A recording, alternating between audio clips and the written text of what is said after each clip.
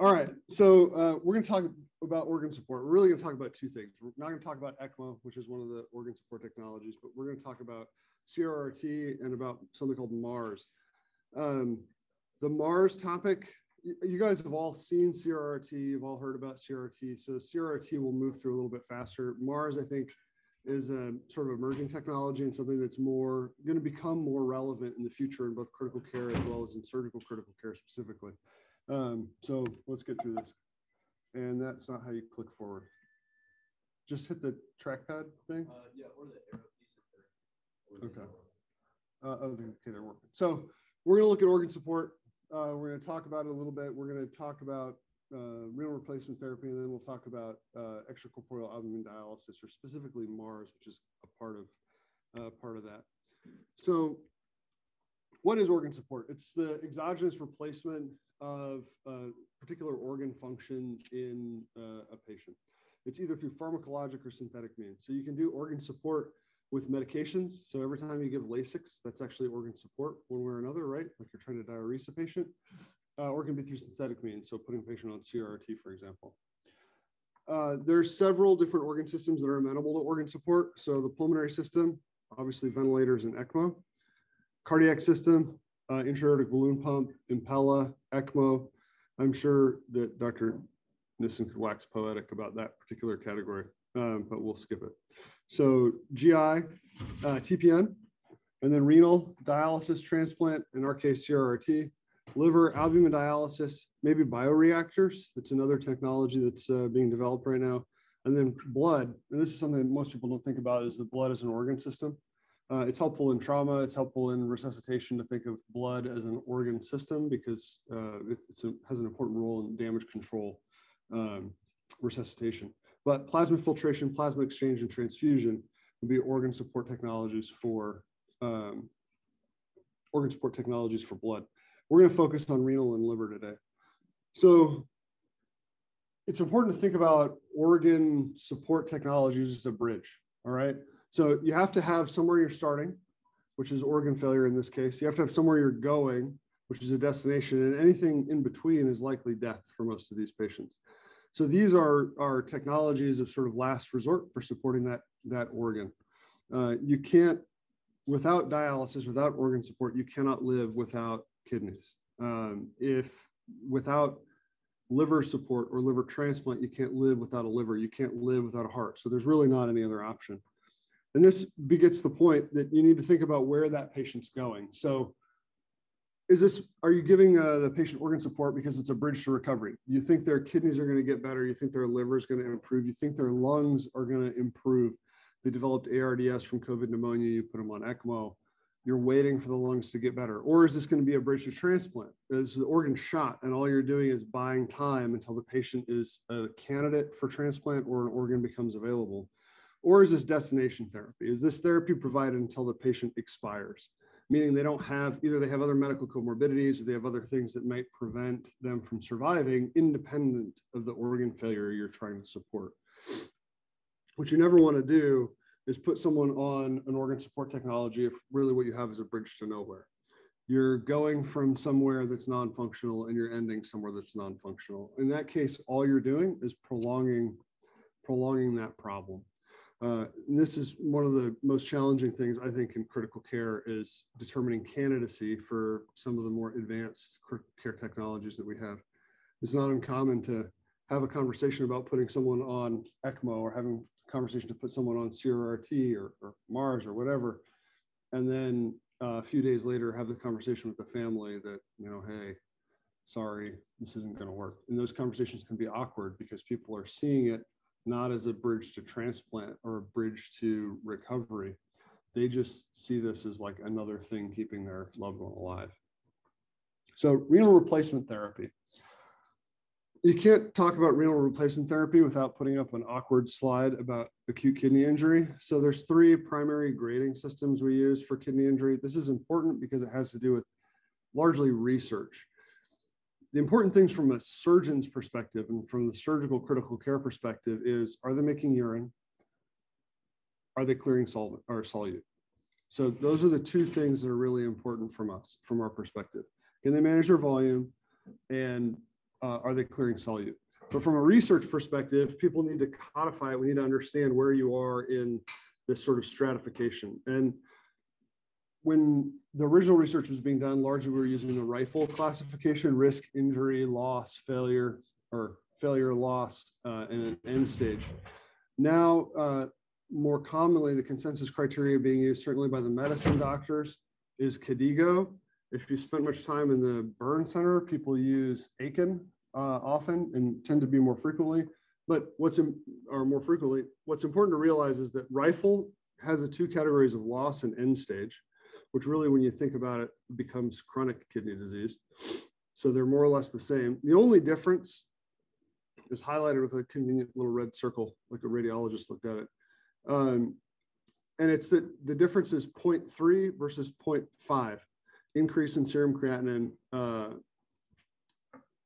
That's the only difference between the major categorization systems. So Aiken 1, 2, 3 is essentially the same as KDIGO 1, 2, 3. That's sort of what's important to remember.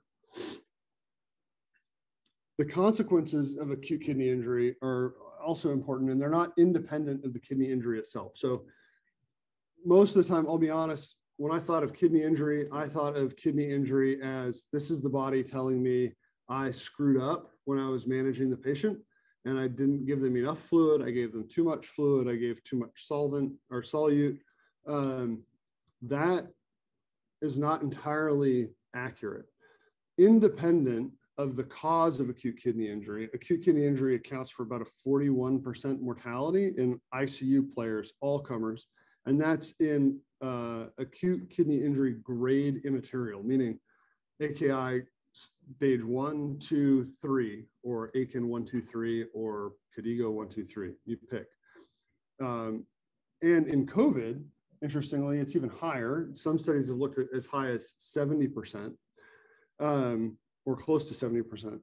Postoperatively, I think this is important. Oh, this is really cut off. Sorry. So postoperatively, this is something that I found a little bit surprising, but there's an increased risk of death in the first postoperative year.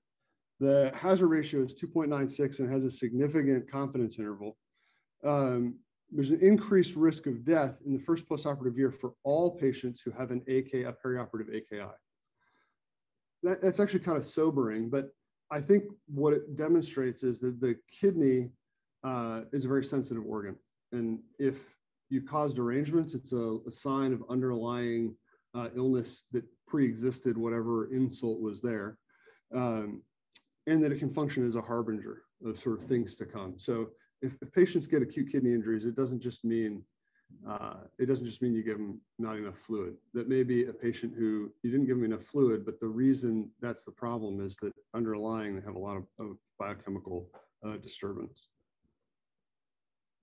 So assuming a patient's in acute kidney injury, what are the indications for renal replacement therapy or for CRRT or IHD?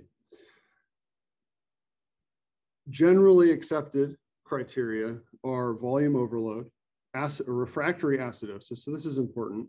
You can't just say someone has an acidosis and, oh, they need to go on CRRT, or I'm going to fix their acidosis with CRRT, because really often that just masks the underlying problem that's causing the acidosis. So a refractory acidosis, a patient whose acidosis is impeding their pressor support, a patient whose acidosis is impeding their ability, their metabolic, or worsening their metabolic demand. So generally speaking, we say a pH of less than 7.1 after attempts at correction. So that includes bicarb and other things. Because when you think about it, we can get into this a little bit later, really the mechanism that CRRT corrects acidosis is that the replacement fluid that you use has a ton of bicarb in it. And so it's really just giving the patient bicarb. It doesn't actually, the filter doesn't really clear the lactate. That's how it's always described, but that's not how it works. Hyperkalemia is probably the most common indication in the medicine ICU. In the surgical ICU, volume overload oftentimes is the more common reason. Uremia, so a symptomatic uremia, some studies have used a cutoff of about 112 for a BUN, but generally speaking, you don't need to dialyze someone if their BUN is 100. There are rare circumstances where that's the case, but a symptomatic uremia. So that's going to be a uremic encephalopathy, or patients with documented platelet dysfunction or high bleeding risk, and you're concerned that that platelet dysfunction from uremia could cause bleeding. And then toxic exposure or ingestion. And this goes to the specific dialyzable toxins, phenobarbital, methanol, again, mostly medicine, ICU, and emergency medicine folks. So how does CRRT work? I see there's some people who are probably not as old as I am in the back, except for maybe Trappe, or Dr. Trappe. No, you're not as old as I am. Does anybody in the room who's not sitting at the back table know what this picture is from? It's from a classic film from the early 1990s, Blood In, Blood Out, about gang wars in Los Angeles. But that blood in, blood out is how CRRT works. So we're going to extracorporealize blood. We're going to run it through a filter. And what is hard to appreciate when you look at the CRRT filters, they're shaped like as a cylinder. There's 4 ports on them. There's a dialysate in and out port, and there's a blood in and out port. This filter is what does the work for dialysis. That's true for intermittent hemodialysis. It's true for CRRT, and it doesn't matter what mode of CRRT, and the filter's doing the work. The filters function based on 4 principles: so diffusion, convection, ultrafiltration, and absorption. And what's important to know is that these little capillary hollow fibers connect the blood end. I guess I can point with this. Oh, maybe not. They connect the blood in to the blood out. So the blue top, the red top to the blue bottom. So the blood flows in and the blood flows through the capillary tubes. It doesn't actually contact the space between those capillary tubes. Dialysate flows in a countercurrent, flows in the opposite direction of the blood, so from the bottom to the top, and that dialysate bathes those capillary tubes, and those capillary tubes are actually the filter. The reason it's designed like this is to increase the surface area, right, of the membrane, so that there's a larger surface area in contact between the blood, or the membrane between the blood and the dialysate. That surface area is large. That increases the efficiency. So diffusion. Diffusion is the method that most of the time medicine doctors are using. This is the largest contributor in dialysis, is diffusion. So solutes, just like you remember from middle school chemistry class, solutes follow a concentration gradient from high to low.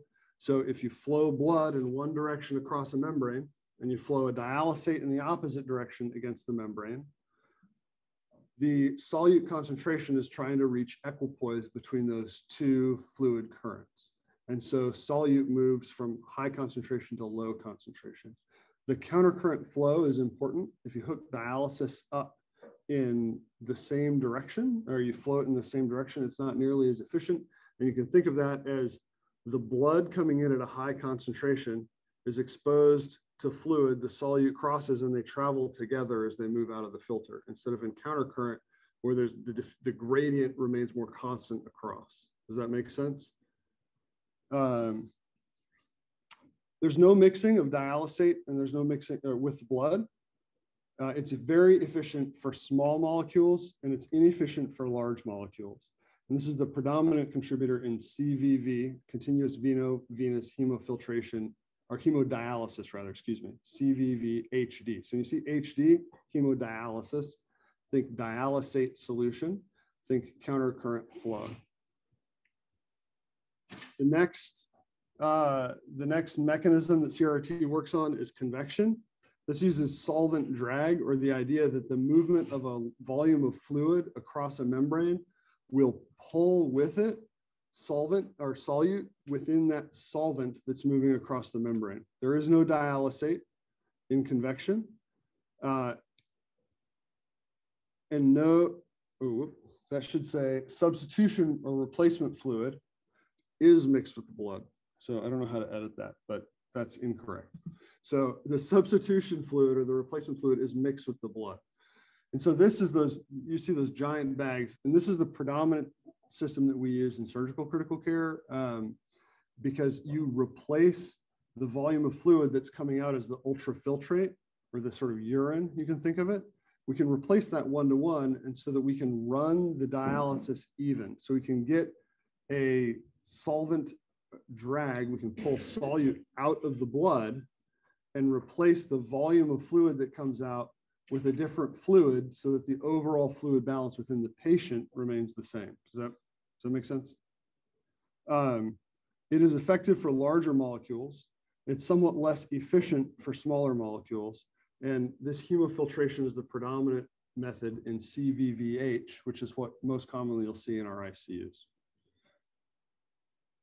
So again, the replacement fluid is mixed with the blood in this case, and there is no dialysate running countercurrent.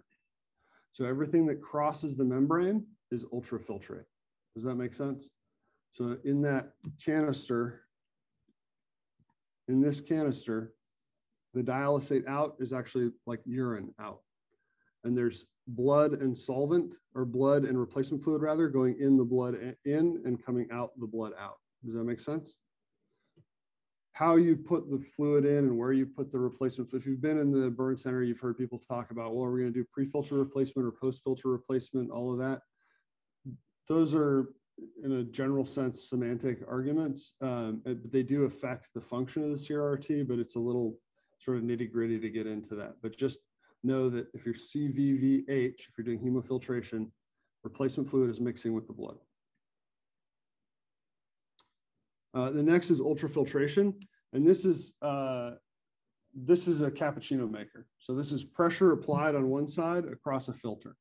So it's the hydrostatic pressure of the pump that's generating pressure into the filter that's causing movement across the membrane. This is fluid only. So you can see, I mean, you know there's a pump on CVVH, right? You know there's a pump. So the pump pressure creates a hydrostatic pressure across the membrane. Whether it's dialysis, whether it's hemofiltration, ultrafiltration exists. This happens in every part of dialysis. This is a necessary portion. But this is not responsible for providing any solute clearance. So this ultrafiltration doesn't lower your K, it doesn't lower your BUN, it doesn't improve your platelet function by removing BUN, it doesn't clear phenobarbital, it doesn't do any of those things. All it does is move fluid across. There is one mode of CRRT that we really don't use in this hospital, but that only uses ultrafiltration. There's no replacement fluid or anything. You just force the blood across the filter and pull fluid off. It's called scuff. But that mode is not used very frequently because it has a higher risk of clotting the filter, et cetera. So, but it is a technology that's available. Adsorption is another method of clearance. We say method of clearance, but really it's generally speaking a problem. And you can think of this as the filter getting gummed up. So this is stuff sticking to the filter, either based on the charge of the particle, the size of the particle, the pore size of the filter, whatever reason it is, it's the physical adherence of solutes and biomass to the membrane. This actually is advantageous in that it can clear large molecules. And so there are filters designed to function based on adsorption. And most of these are like charcoal filters. So for the clearance of like protein bound or large molecule toxins, people will use adsorption, special filters called like for hemopurification. And those are cut into that circuit. So, but from a perspective in the surgical ICU, generally speaking, it's a problem. And this is why filter life is short, right? Relatively. So you put a filter on and the nurse comes to you and says, hey, the filter clotted, and you take the filter out and you replace the filter. Probably the reason that happened is a combination of blood clotting and absorption. So modes of CRRT, there's sort of four predominant modes. Scuff, we already sort of talked about. It's slow, continuous ultrafiltration.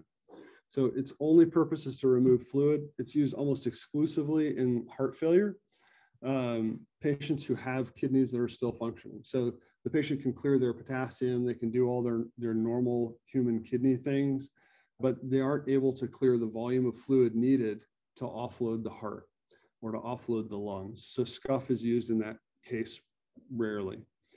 CVV, most of the time, right, if you have a volume overload problem, you're also going to have a solute clearance problem because the kidney does both of those jobs. And so if one fails, the other generally follows. In rare circumstances, that's not the case. CVVH, most commonly what we use in the surgical ICU. It's continuous veno-venous hemofiltration. The advantage here, well, we'll talk about the advantage in a second. CVVHD is continuous veno-venous hemodialysis. We touched on that before.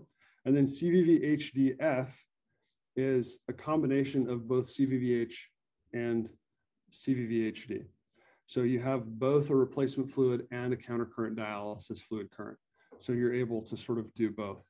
But as is often the case, just because you can do two things doesn't mean you do them both well. And so most hospitals use one or the other, HD or CVVH.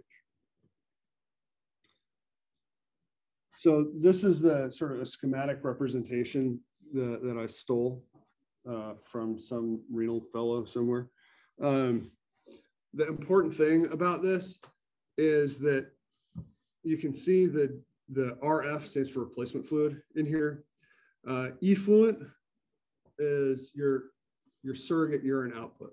It's hard to call it urine output, but you can think of it as that. So when you go to talk to the nurse about this CRRT, hey, my patient's on CRRT, and you want to know what their fluid losses are, you need to ask about the ultrafiltrate. So when you walk up and you're trying to clear someone's volume, you need to ask what the UF rate is.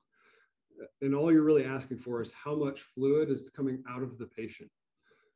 The thing that's challenging in CVVH is you're putting fluid into the blood, right? And then you're taking ultrafiltrate off. If the volume of replacement fluid going in equals the volume of ultrafiltrate coming out, there's no net change in the patient's volume status, right? That's the advantage to us in the ICU, because we can clear someone's solute without having to induce large volume shifts. I think most of us, certainly those who've been here for a few years, have had the experience of someone going for their intermittent hemodialysis, coming back up to the floor, getting wildly hypotensive and tachycardic, probably falling, and the nurses calling you saying so-and-so fell after their dialysis today. That patient is like almost 9 times out of 10 orthostatically hypotensive because the volume shift from intermittent hemodialysis is huge. The flow rates are enormous and the volumes of dialysate fluid and ultrafiltrate that are pulled off are large. CVVH is sort of the opposite of that in terms of its severity, or it's as close as we can get. CVVHD is in its truest form, there is no replacement fluid. So what you take off of the patient is the dialysate volume and the effluent volume. So what the patient gives you and your dialysate volume.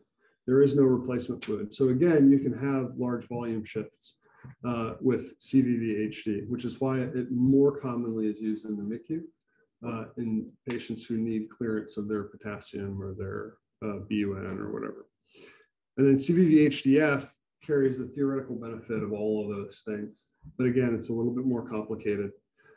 One of the problems with CVVH is if you're flowing replacement fluid in to achieve a dose for your CRRT, but you're not able to pull ultrafiltrate, you're basically giving the patient large volumes of fluid.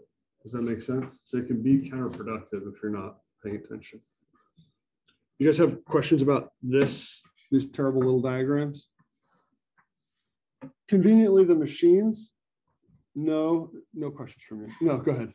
What are typical mouse flow rates compared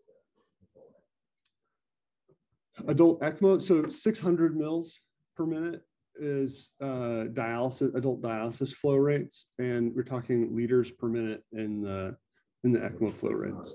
The difference is the ECMO obviously isn't it's not pulling volume off. So your blood flow rate, a typical blood flow rate for intermittent hemodialysis will be around 600 milliliters an hour with replacement fluid flowing sort of close to that same volume, sometimes even higher, depending on what the goals are they want to achieve. And then flow rates for ECMO are much, much higher. You know. Oh yeah, absolutely. Yeah. Conveniently, the ECMO circuits they'll have ports that you can just tap into, and you can hook your CRRT right up to it. The nitty gritty, it gets complicated on which side you pull from. Do you pull from the drainage? Do you pull from the return? That sort of stuff. And there's reasons you would want to do one or the other. And they vary a little bit from patient to patient. But yeah, that's a good point. So it's not an issue of how much flow you're pulling out of the patient necessarily. It's that, does the flow you're pulling out match the flow you're returning? And in hemodialysis, that's not the case. The amount you pull out is not the amount you give back.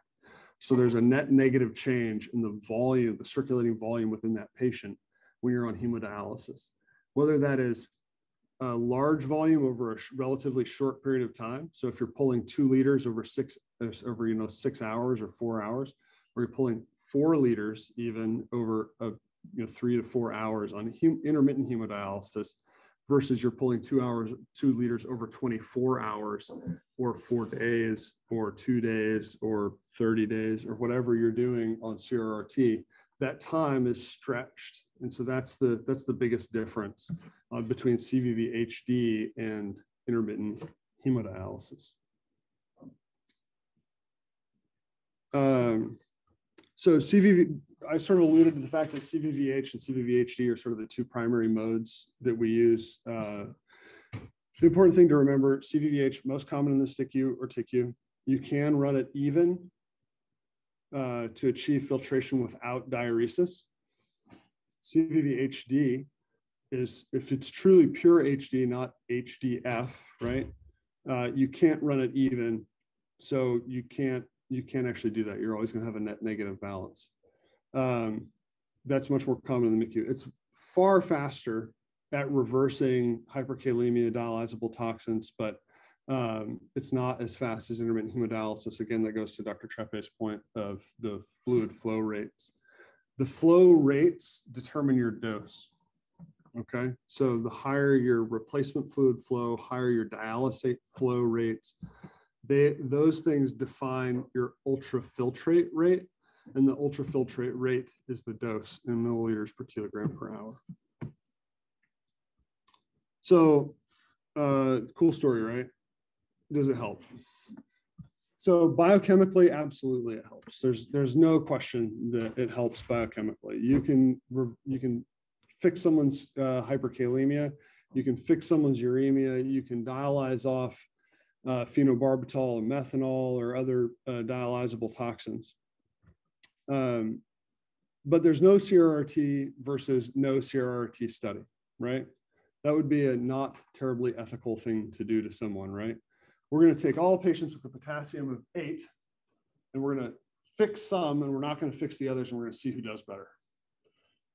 You can see why that study doesn't get done.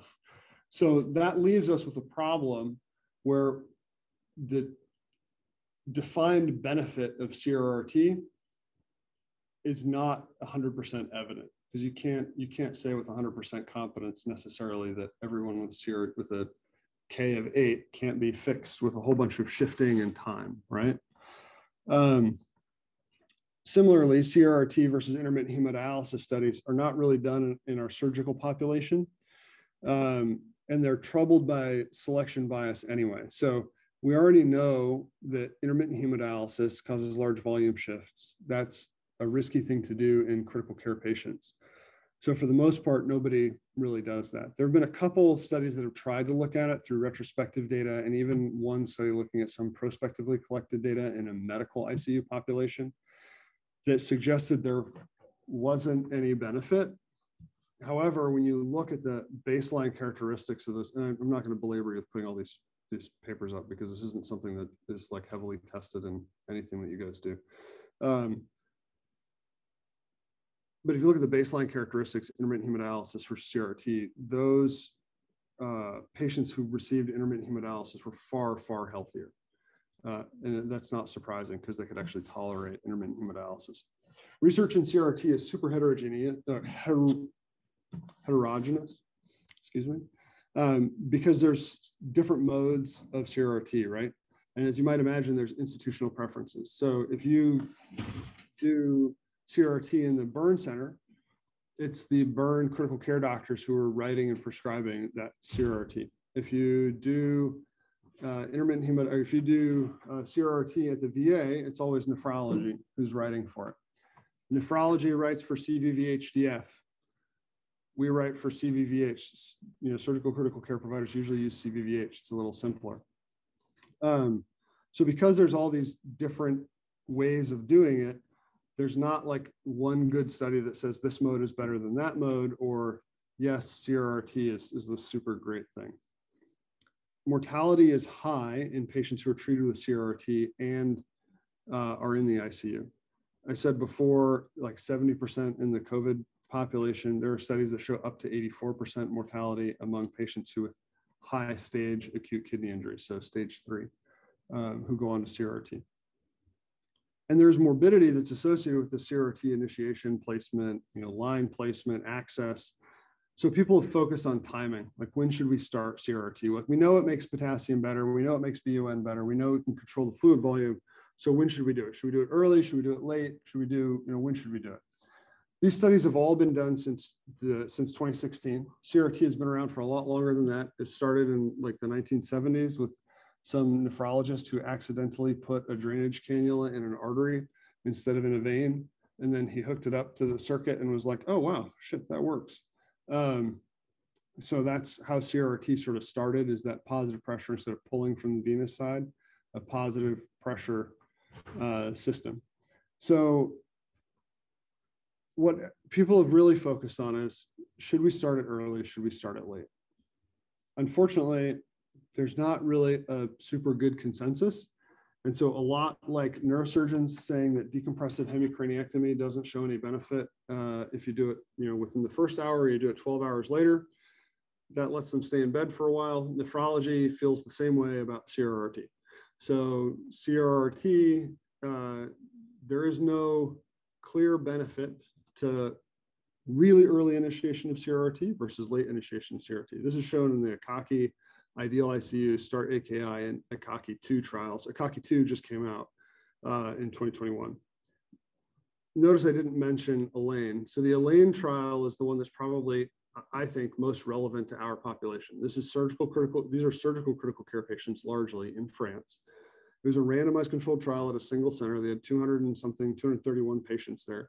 And they used a relatively, they used KDIGO stage 2 acute kidney injury, or a relatively more mild acute kidney injury for initiation. So if you were diagnosed with this KDIGO stage 2 acute kidney injury and enrolled in this trial, you were randomized to an arm with initiation of CRRT within 8 hours of that diagnosis versus initiation within 12 hours or no initiation.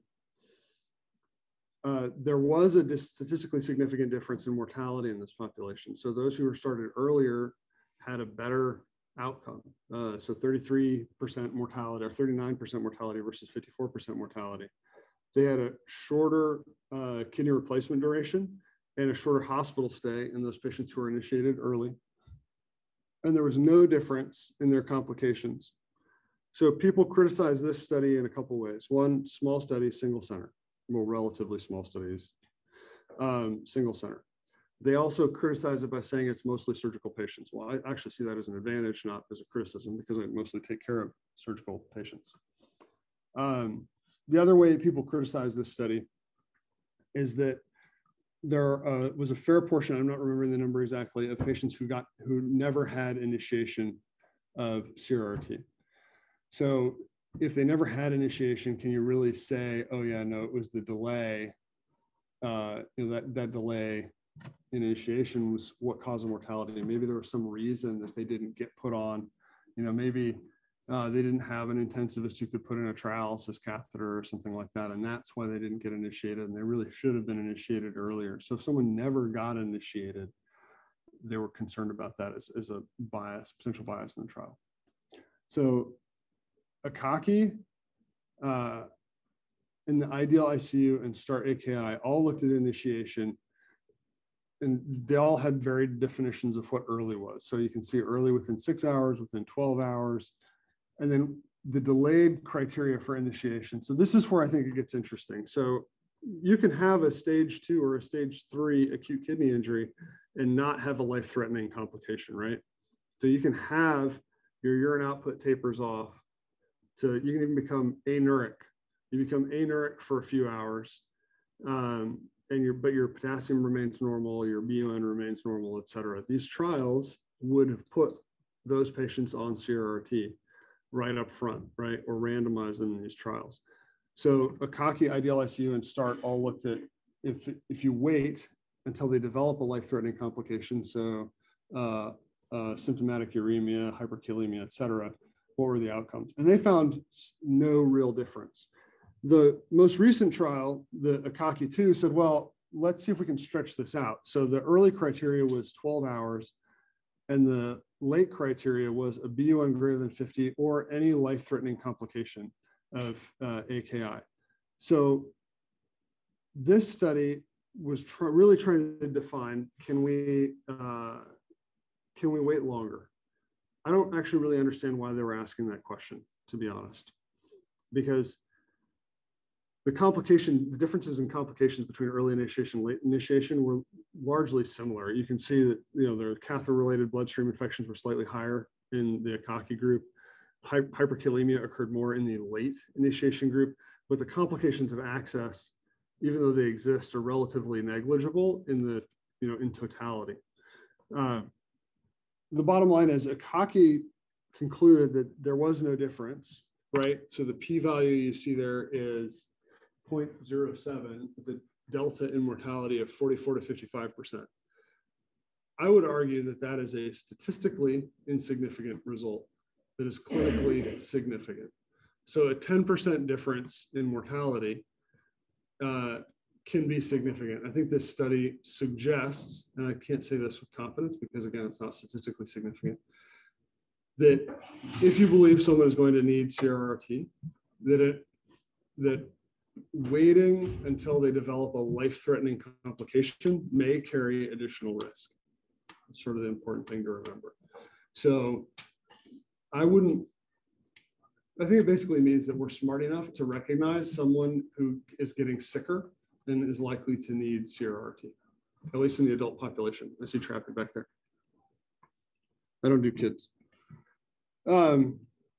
So that more or less covers everything we're going to talk about for CRRT. Does anybody have any quick questions about CRRT? Okay. So Mars.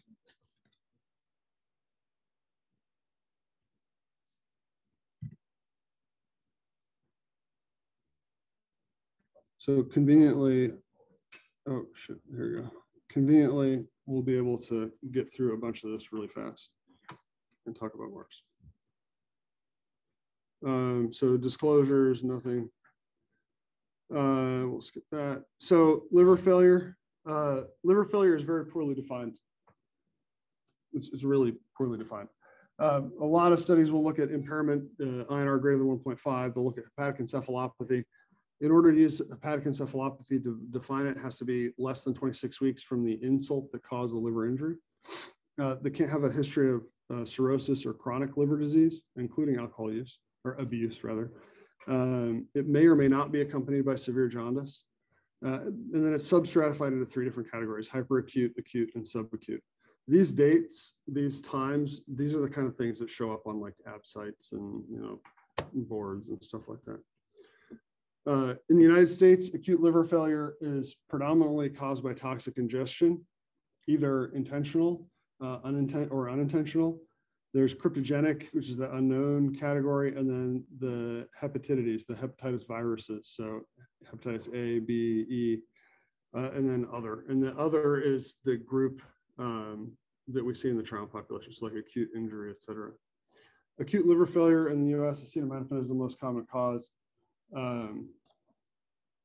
Yeah, that's the cytochrome P450 thing that is why NAPQI is formed, et cetera. Acute liver failure carries a high mortality.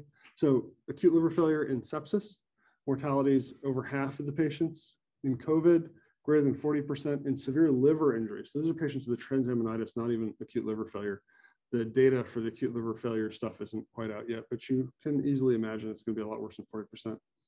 Hypoperfusion, in-hospital mortality for shock liver varies widely, and that's largely because the studies that have looked at this are pretty small. They're institutional, but it ranges somewhere between 14 and 76. I would say that it's probably closer to 50% mortality, at least in my experience looking at acute liver injury and hypoperfusion. And then post-hepatectomy liver failure carries a mortality rate of 30 to 50% in all comers who have undergone elective hepatectomy and then developed liver failure afterwards. We're not really going to go through all of this. The only thing we're going to really cover is that medical therapy is sort of focused on a couple different things: treating the encephalopathy, preventing bleeding. In N-acetylcysteine or Mucomyst has been shown to improve transplant-free survival in non-acetaminophen-induced acute liver failure. This is relatively controversial. There are some studies that suggest that there are a few people who are arguing that that is not the case, but the current literature suggests that there is some benefit to the use of Mucomyst in non-acetaminophen-associated liver failure.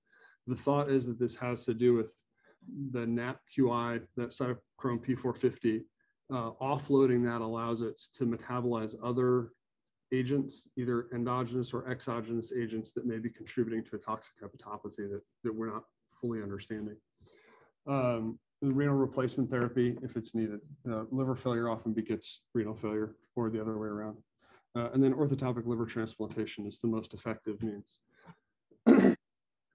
So extracorporeal liver support technologies are really two categories. So there's ECAD, the extracorporeal albumin dialysis, and then there's bioartificial liver support, and that's the bioreactors.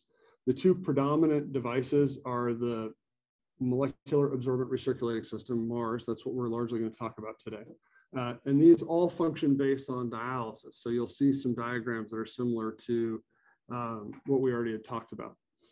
And then the bioartificial liver support, they use either porcine or human hepatocytes in a bioreactor and flow blood through those. As you can imagine, the FDA is, well, we'll just say they are not particularly keen on rushing these technologies through. They use biologic tissues. The hepatocyst device uses porcine hepatocytes. ELAD uses human-derived liver cells. So the ELAD, you can see this right here. I can't seem to find the cursor. Anyway, see the dude, the pumping system, ultrafiltrate generator. So that system right there is your dialysis. And then this system in the dotted line is your liver assist in this case. So the theoretical advantages to using a bioartificial liver support technology is that it can also do hepatic synthetic function and not just hepatic clearance processes. That's really the big advantage. Their cost, complexity, the risk of zoonosis, the risk of immunologic issues, et cetera, means that these are all still in phase 2 or 3 clinical trials. Nobody's using these in a sort of real way right now. Extracorporeal albumin dialysis, there's 3 different varieties. Molecular absorbent recirculating system, and then Prometheus, and then SPAD. SPAD is single pass albumin dialysis. SPAD is the one that's most similar to CRRT. They have a proprietary little circuit filter you put on there, and instead of using dialysate, you use 5% human albumin. And so you flow a countercurrent of 5% human albumin across the filter, and you use a large high flux filter. So large pore high flux filter allows a bunch of stuff to cross. You can just think about it that way, right? It allows a bunch of stuff to come across that wouldn't normally come across a dialysis filter. It's trapped in the albumin, and the albumin acts as a sink to protein-bound toxins, which is largely what the liver is doing when it comes to toxin removal. Prometheus and the Mars system both use adsorption circuits, like we talked about before, so charcoal-laden adsorption circuits, as well as a dialysis system. And whether they're in series or in parallel is really the difference between those two technologies. The theoretical advantage to Mars is, bottom line, it's the most studied. It does both conventional and albumin dialysis. It's frequently used in Asia and in Europe, So in Asia, I'm sure Dr. Vreeland would say that in Asia, they do a lot of liver surgery for various different reasons. And they use Mars not infrequently in that setting. They also have a lot of liver failure. I don't know if you've ever been to a Korean bar. Anyway, it's well earned. Prometheus has some of the same advantages. It uses a fractionated serum. So the difference between, the big difference between Prometheus and Mars is that Mars uses the ultrafiltrate. The Prometheus actually has a filter that allows the human serum to cross the filter. And so it's the human serum that's running through the dialysate circuit, not an ultrafiltrate. So they say that that's better. Nobody really knows right now. And then SPAD, the real advantage is it's the simplest system. You can use a regular CRT machine and plug your own circuit into it and then just hang a couple $1,000s worth of albumin and call it a day. So Mars itself, it's a form of extracorporeal albumin dialysis. What you see here is so their system is a little different in that this first filter is the filter that allows the protein-bound toxins, et cetera, to cross. They cross into this albumin circuit. So this is all albumin flowing in this yellow part in the middle. That albumin flows out and it goes across this filter. This is a CRT filter. Don't let the fancy name fool you. This is a regular old CRT filter. And so they do hemodialysis across this filter and you get your ultrafiltrate, just like you would any other dialysis circuit. The difference is this isn't dialyzing off of the blood, it's dialyzing off of an albumin circuit. Within that albumin circuit, there's two adsorption filters. One of those adsorption filters, excuse me, is to pick up the protein-bound toxins, and the other is to pick up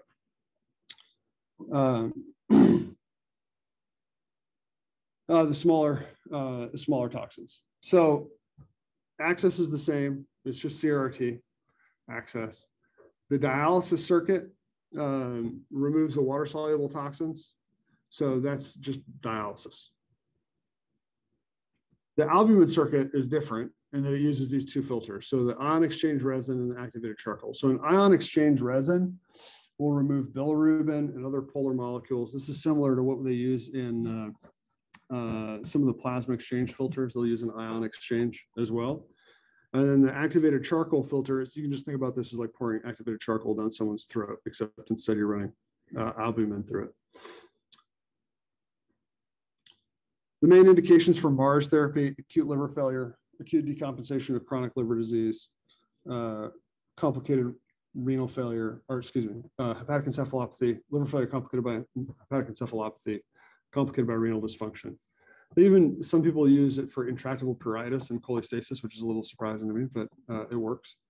And then acute intoxication, and then after liver failure. So for surgeons, after liver failure, I think is an important indication. So does Mars work? Again, like regular dialysis, biochemically, yes, it does. If it didn't work biochemically, no one would have put millions of dollars into developing the technology. But yeah, it works. So it will lower your bilirubin. It will lower the concentration of bile acids. And this is compared to hemodiafiltration. So it's not really fair to say Mars to nothing, right? You have to compare it to something. And in this case, thankfully, Mars is still relatively experimental. So there actually is some data saying Mars versus something that's not Mars. But does Mars work clinically? And this is where I think it's sort of interesting. So there's some mixed data. So shock trauma, they looked at 27 patients retrospectively who they put on Mars. They evaluated before and after Mars. They treated with 8 hours of Mars, 16 hours of CRT only. And they did 3 Mars treatments unless the patient went on to orthotopic liver transplantation, and then they stopped. Their definitions, their indications were severe liver trauma and failure, definitive treatment, or bridge to transplant. So when you look at their groups, where it's red on the left is before Mars, And then where it's green on the right is you would think of that as an advantageous change, right? So anemia went down, INR went down, encephalopathy remained essentially the same, and the urine output, more of those patients progressed to renal failure actually. So patients put on, they stopped having autogenous urine output. A lot of people would argue that the encephalopathy is not surprising because these are trauma patients. And so a number of these patients actually had concomitant head injuries as well. But it does improve the INR and it does improve anemia in this population. When they looked at their overall survival of those patients, again, 27 patients, not a big study. What they found was that survival after Mars, if you stratify it by liver injury, was pretty similar, but survival without Mars was not great. And if you had Mars and you didn't get a bridge to transplant, it wasn't great. So the bottom line here is it works to get you to transplant, but you still need transplant in these populations. So this is surgical critical care in trauma. Mars in Helsinki, so 113 patients compared with historic controls. Probably a more sick control group here showed the following here. So very sick group, but there was a delta in patients who had an unknown cause of their liver injury. In patients who had liver failure due to toxic ingestion, Mars is actually very effective. And so the suspicion is that these unknown patients who did better were patients who probably had a toxic ingestion and they just didn't know what the toxic agent was.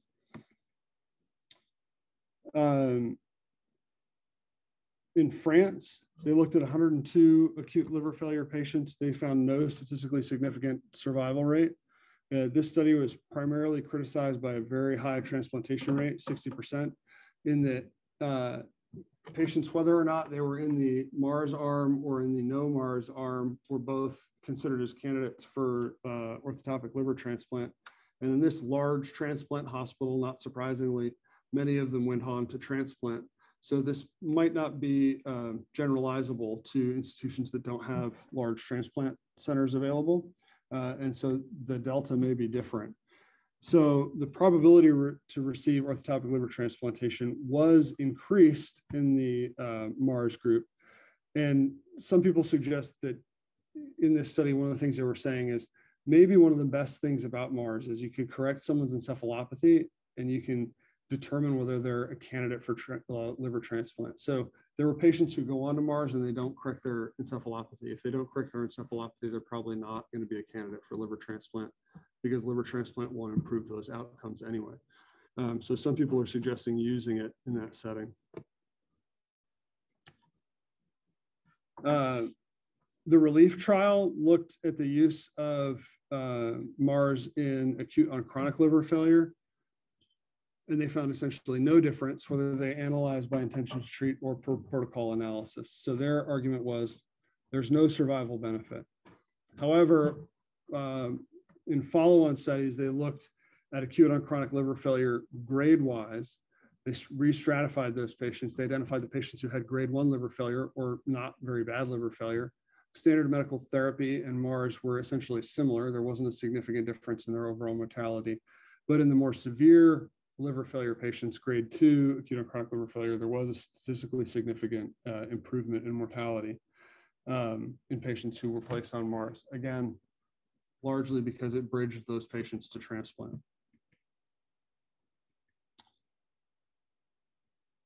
Looking at systematic reviews, there's 5 studies, 34 patients focused on Mars and post-hepatectomy liver failure.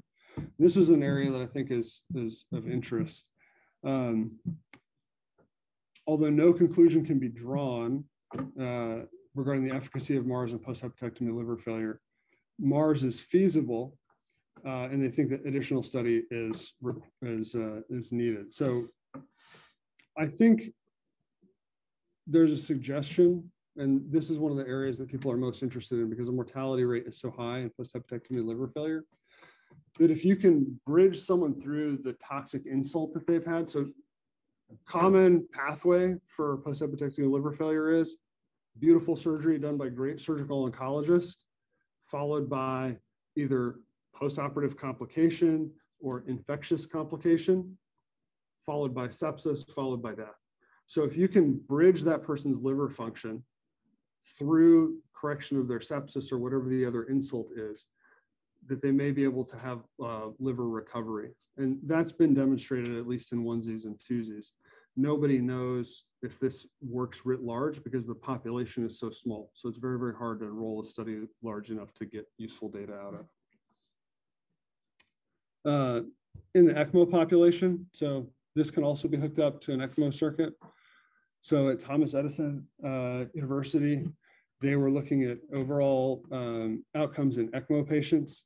These are patients who started out on ECMO and then developed acute liver failure, and it was left to the surgeon's discretion about whether or not to initiate Mars.